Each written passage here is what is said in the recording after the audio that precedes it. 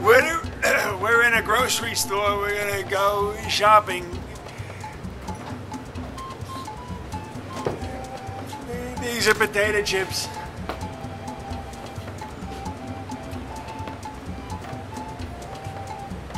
Where the hell did they keep the snack foods? I need something for snacking. I can't find a single thing for snacking.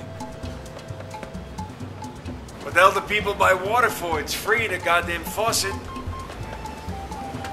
Sea salt, if I wanted sea salt, I go put my face in the ocean. I drink the ocean water. I wouldn't give you 2 cents for your sea salt. You got any chickens bigger than this? It's the scrawniest, crappy chicken I've ever seen. Oh, pork shoulder. This is a soup bone. He was a famous blues singer back in the 30s. I knew him. He was a roommate of a friend of mine. He was a blank.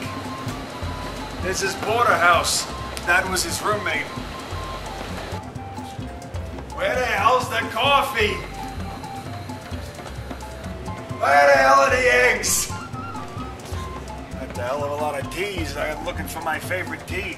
There's a certain kind of tea I love more than there it is. This is my favorite. I use this every day, and I find it calming. Meatless hot dogs. Where the hell do you get the meat to add to the hot dog? I guess you're gonna add your own goddamn meat. A friend of mine was starting a company, a baking company back in the 20s. He said, what should I call it? I said, why don't you call it something, a quickie? You make it in a quickie. And he said, all right. And he said, if I use it, I'm going to pay you. And he says, I'm going to give you $50. And then he made, a couple of years later, he made the Jiffy Company. And I said, that was my idea. He goes, no, your idea was quickie. My idea is Jiffy. I said, you're a rat bastard, and I hope you die, you bastard. He died a couple of years later, by the way. He had a syphilis.